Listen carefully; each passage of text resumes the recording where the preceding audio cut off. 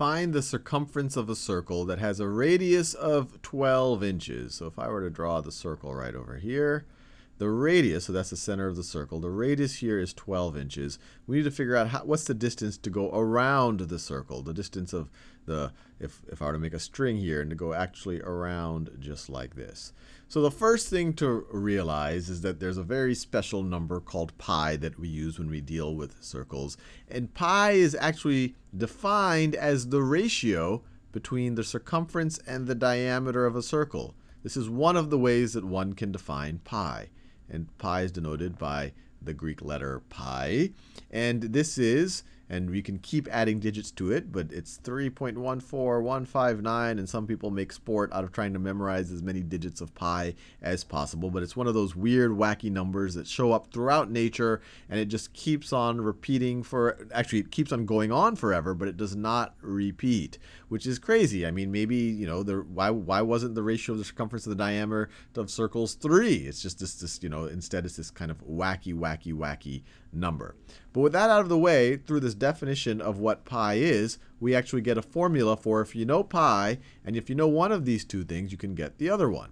So if you know the diameter and you want to come out with the circumference, you multiply both sides of this, really this definition of pi, you multiply both sides by d, and you get c is equal to pi times d. Or another way to think about it, because the diameter of a circle is 2 radii, the length of a diameter is 2 times the length of the radius, you can replace your diameter with 2 times the radius.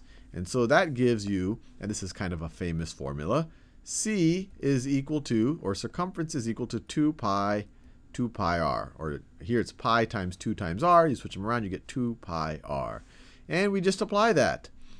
Our radius is 12 inches, so this is going to be 12. We need to calculate the circumference. Our circumference is going to be 2 times pi times 12. That is 24 times pi.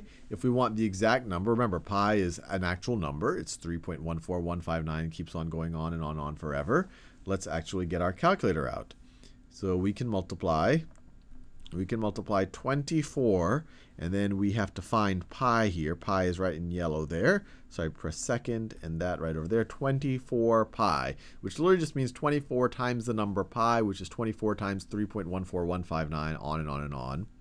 And we get 75.398. So depending, they haven't told us exactly how much precision they want over here. But if we round to the nearest, actually, even if we round to the hundredths place, we get 75.40. So I'll go with that. So this is equal to, approximately equal to 75.40. And we're done.